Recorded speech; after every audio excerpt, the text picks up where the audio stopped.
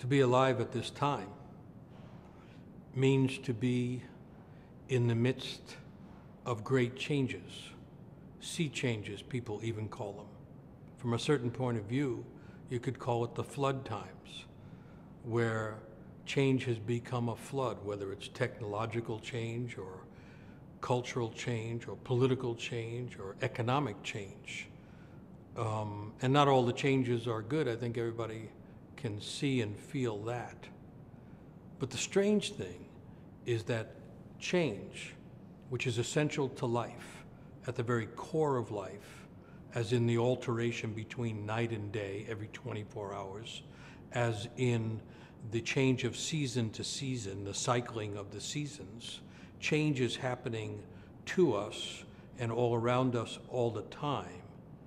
And yet, in order to make a conscious change, a person encounters all kinds of difficulties, as does a culture.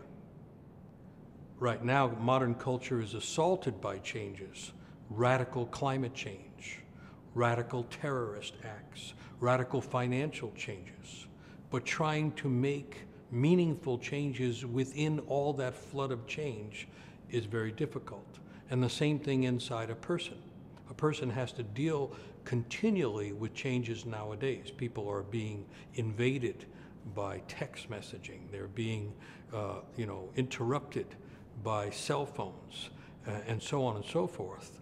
All of those things which are changing even as we purchase one, the next one, the new version is being made, changes all around us and penetrating us all the time, but in one's own life, to make a conscious or meaningful or creative change turns out to be very difficult. So I've been putting two words together, change and soul, or soul and change, because it has occurred to me that what's usually missing when a change is being attempted, and one reason why changes don't follow all the way through, the typical ingredient that is missing is the soul.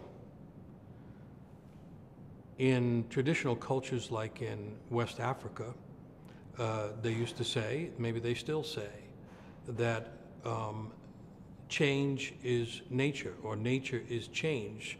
And then they take it one step further and say the nature of change is magic, not illusion or sleight of hand, but genuine magic. And I think maybe the English word for that would be transformation.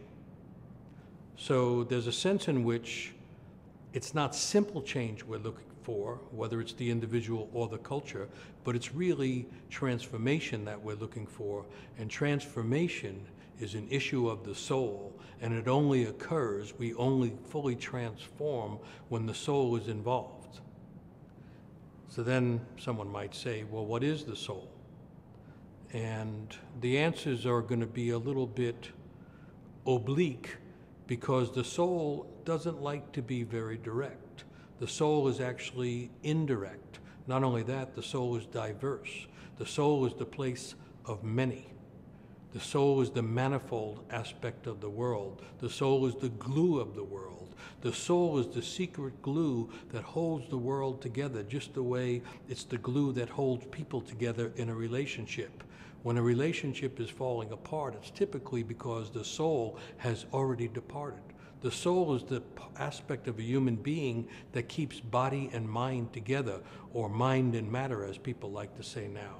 The issue in the division between mind and matter is really the absent third part, which is the soul. The soul is part physical.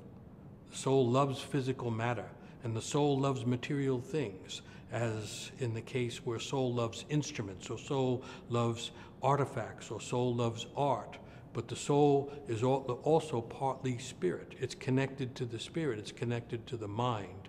The soul is that thing which goes between and therefore is able to connect. And when people can't affect change, it's usually soul that is missing. And you could say that modern culture, in its disturbances nowadays, is missing soul more often than not.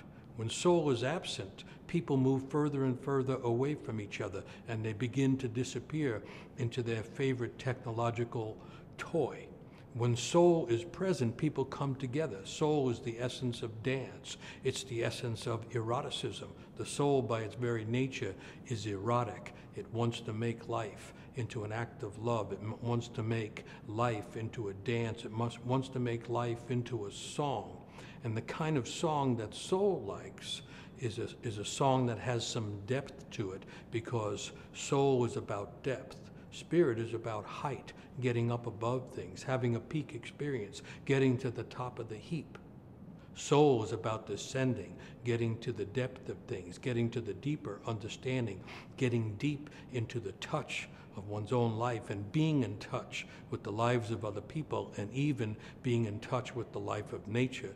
Soul is the essence of change, and change is related to nature, and every human being's inner nature is capable of transformation and change, and actually trying to change in a meaningful way, but it can't happen unless it can't happen, unless a person is in touch with their own soul, and the soul knows what it wants, it knows what it loves. One of the old names for soul was anima, because soul tends to have a feminine tone, and one of the old statements was, anima has issues.